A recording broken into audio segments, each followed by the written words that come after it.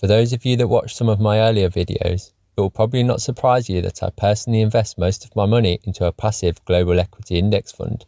This strategy is both extremely simple and very difficult to beat. I first came across the simple global tracker approach in the popular book by Lars Kroyer called Investing Demystified, and it explains that markets are efficient and that most people cannot outperform the market or pick a fund manager to outperform the market for them after fees and expenses. Therefore, they'll be better off by becoming a rational investor and adopting a rational portfolio.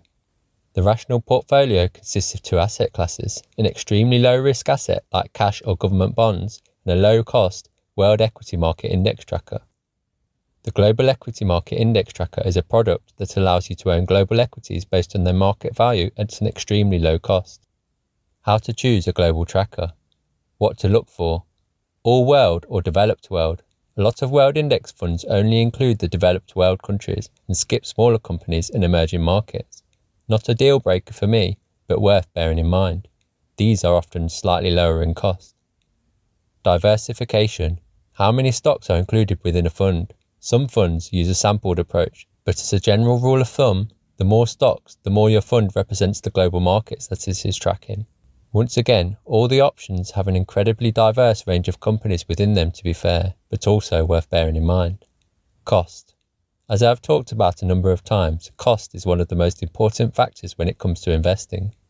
ETFs versus index funds. I'm pretty indifferent between these two. The main point to consider is your broker costs and dealing costs, as on some platforms these can differ between the two. For example, on Hargreaves Lansdown, £100,000 held in an ETF would cost you £45 a year, compared to £450 if the investment was in an index fund. There is also dealing fees to take into consideration. So what options are currently available?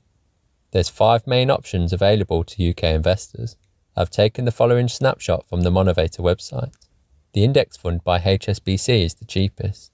The Vanguard FTSE Global All Cap Index Fund is the most expensive on the list, but also the most diversified and includes a small allocation to smaller companies. Essentially, there's very little to choose from between these options. All are relatively cheap compared to the options available say 10 to 15 years ago. All have had similar returns as well. I'll be happy with any of these options as my core holding.